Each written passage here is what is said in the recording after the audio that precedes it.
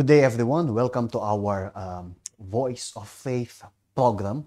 As you know, we are together here every morning, 9 a.m., because we want everybody to receive from the Lord His direction, His guidance, so that they can be blessed in every aspect of their life.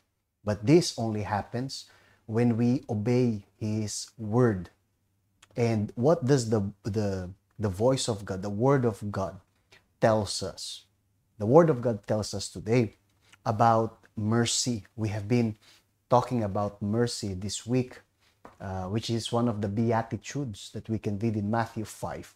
But there is something very interesting in the book of Psalm regarding the mercy of God. It says here in Psalm 89, verse 14, that righteousness and justice are the foundation of your throne. Mercy and truth go before your face. Here we can see, my friends, that God's throne is founded, is based upon righteousness and justice. What does it mean? It means that our God is righteous. Our God is just. He is fair. Okay? But then it says there, mercy and truth go before your face. What does it mean? It means that even though the throne of God is founded on righteousness and justice, God is not merciless. Because sometimes when we talk about justice, righteousness, it is easy to be blaming people. It's easy to be accusing people, right, of their wrongdoing, especially if you are right. In the case of God, God is always right. God never makes mistake. That's why He is righteous. But then suddenly it says that He is also merciful. It seems like it's contradicting each other, but it's not. It's actually complementing, the character of God. God, who is righteous and just, can practice justice and righteousness together with mercy and truth. Okay, just think about that for a while.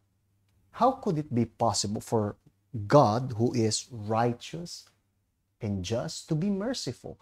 When someone is at fault, He is righteous to condemn the person. But he doesn't do that. God doesn't condemn. In fact, God saves. As long as the person is alive, He is ready to save the person. We know that. The one that judges is and accuses is the devil, is the world. But God doesn't accuse anyone. He doesn't do that. We can see that God is merciful. God loves us. He died for us. We can see that all of this is, the character of God. The character of God is, it's hard to understand. Like the Bible says that His mind is higher than us. It's very hard to understand because those who are in the world, they will be quick to judge those who harm them. But God is not like this. Sometimes you wonder, how can God allow the person to, continue living? The person is evil. Yeah. How? How can God do that? It's because of His mercy. He's giving them chance. The way He sees us is a mystery, to be honest. That is why He taught us during this week, blessed are the merciful because they will receive mercy from God. You see, if you want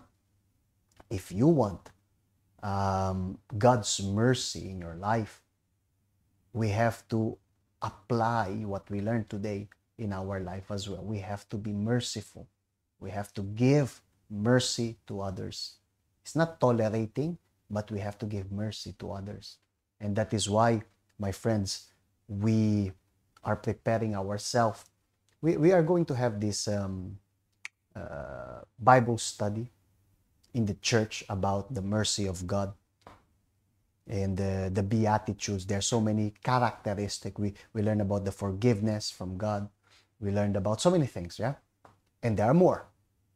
And all of this is being a preparation for us so that when we face God, there is nothing in us, nothing in our mind, in our conscience that can accuse us.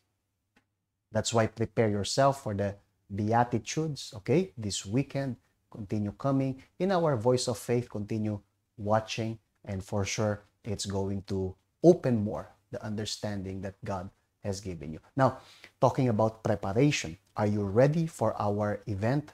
The biggest event that we have actually about the Ark. We have the Ark of the Covenant this February. The 9 Sundays of Beatitude is every week, but the Ark is this coming February 25. Are you ready for this? Are you preparing yourself for this? Because we are going to have this event, and it is going to be the biggest event that we have. So we have two purposes that we have been doing. The 9 Beatitudes, Saturday and Sunday, and the Ark on the 25th. If you want to know more about the Ark, you can contact us. Okay, we have the QR code on your screen, or as well, you can watch this video so that it can give you understanding about what's going to happen. May the Lord bless you abundantly, and we will see you again tomorrow. For centuries, the Ark of the Covenant has captivated hearts and ignited curiosity. Housing the 10 Commandments, it acted as a physical reminder of the pact between God and the Israelites. Its journey, a testament to faith and victory over seemingly impossible odds. From its construction under Moses' guidance to its miraculous journeys with the Israelites, the Ark served as a beacon of power and protection. But its legacy isn't confined to the past. Today, you can awaken the spirit of victory within yourself. Join us at the All Answers event. Hear from those who embraced the divine presence and found extraordinary answers to their deepest struggles.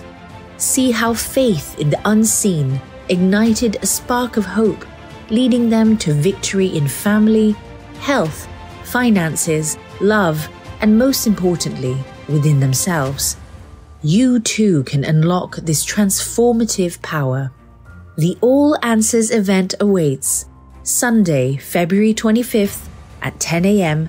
at the Kowloon Bay International Trade and Exhibition Center. You have the chance to receive His presence within and claim your victory. Don't let this opportunity pass you by. Visit our website or call 2827-2525 to register today.